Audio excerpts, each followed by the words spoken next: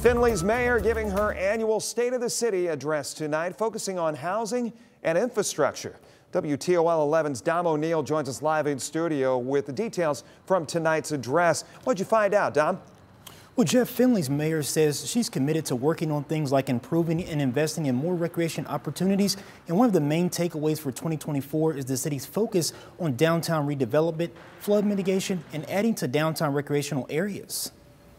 In laying out a vision for Findlay, Mayor Christina Muryn says the focus will be housing, transportation, infrastructure, and flood mitigation. We've seen a little bit of slowdown because of funding delays for flood mitigation, but we continue to be committed to getting flood mitigation resolved in our community, and that's going to continue to be a big focus this year. Muryn says flood mitigation involves 5 key projects. 2 are underway and pretty much complete. The final ones deal with the Eagle Creek Basin, the Norfolk Southern Railroad Bridge.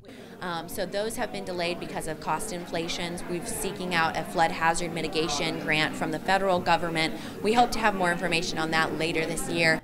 In the meantime, she says there are plans to focus on recreation throughout Findlay, with the hopes of trail expansion happening in the next couple of years.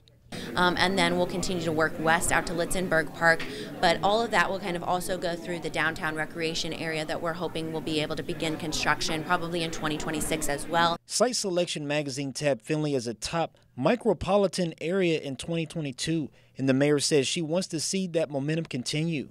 Exciting things are ahead for the city of Findlay, and I'm excited to continue to lead the city of Findlay.